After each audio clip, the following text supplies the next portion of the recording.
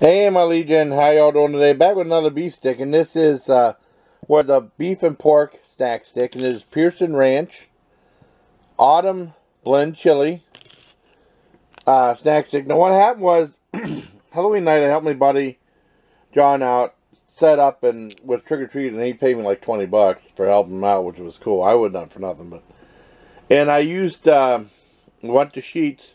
Got a bunch of stuff. I saw this. I wanted to see if I saw any unusual beef jerky one like outrageously expensive to try it. And they had two different ones of this blend of Pearson Ranch that was like $1.50 a piece, two for $3. You know.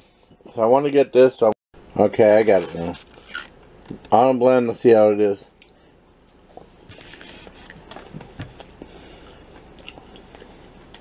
Well, the top half didn't open up, so I had to go from the bottom.